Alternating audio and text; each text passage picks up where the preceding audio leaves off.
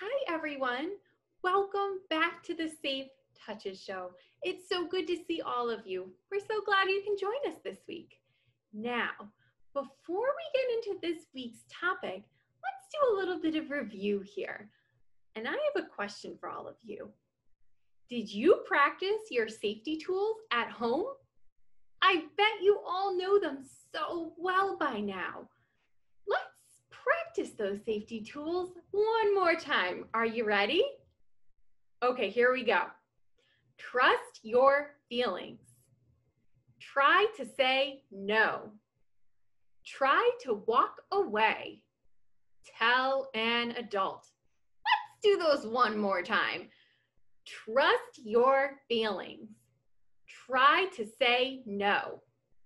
Try to walk away. Tell an adult.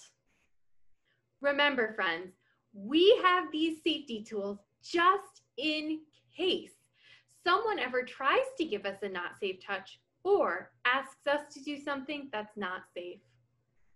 All right, friends. Now we've spent the last couple weeks learning about not safe touches and learning those safety tools about what we can do about those not safe touches, right? This week, we wanted to talk to all of you just a little bit more about not safe touches. And to do that, we're going to listen in on a conversation between Herbert and Petunia. Now, this is a really important conversation. So what I need you to do is take your listening ears and tune them up like this so you can hear really, really well. And now, let's take a listen to that conversation. Petunia, I want you to know that not safe touches could happen in a lot of different ways. Children can receive not safe touches that make them feel nervous and confused inside. Oh, I remember what not safe touches are, Herbert. Those happen on the private parts of the body. And I remember what the private parts of my body are. Those are the parts of my body that are covered when I put on my bathing suit. That's right, Petunia, and not safe touches can happen any time of the day or night. Well, could they happen when a child is sleeping? Yes, any time. Well, could they happen at my friend's house or at my school? Yes, even at a place that you've been before and have felt comfortable. So, Herbert, you mean to say that not safe touch might happen anywhere?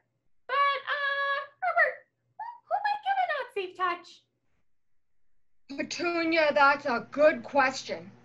All kinds of people can give children not safe touches or ask children to touch the private parts of their body. It could be a man, a woman, somebody old, or somebody young. Oh, okay, Herbert. Well, could it be somebody who wears like a suit or a uniform, Herbert? Yes, Petunia, and it could also be somebody you love, like a grandparent, a parent, a stepmom or dad, a cousin, or other family member. Okay. Well, could it be someone that I know that's not a family member? Like maybe like a coach or a teacher or like a neighbor? Yes, Petunia, and it could even be somebody at church, like a minister, a priest, a rabbi, or an imam.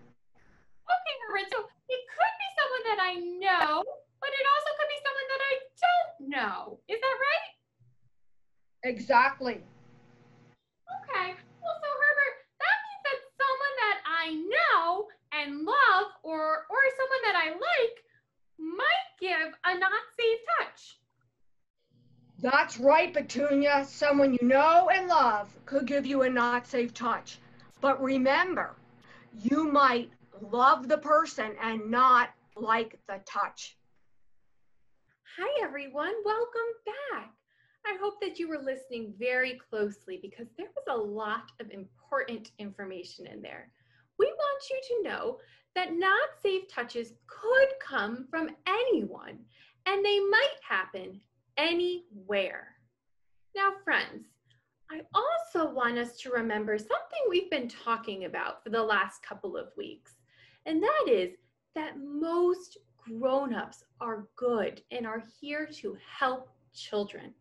When we're talking about not safe touches, we are talking about some grown-ups that might not be thinking straight. Now, it's the job of grown-ups to care for children, to protect children, to teach children. And when grown-ups are giving not safe touches, they are not doing their jobs. But most importantly, friends, we want you to always remember that not safe touches are never the child's fault. All right, friends, that is all that we have for you for this week. Now, next week is going to be our last episode of the Safe Touches show. And for this last episode, we are going to talk about that fourth safety tool, the Tell an Adult safety tool.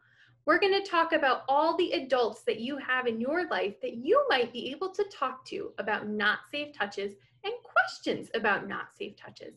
So join us next week as we talk about those trusted grown-ups, and we'll see you then.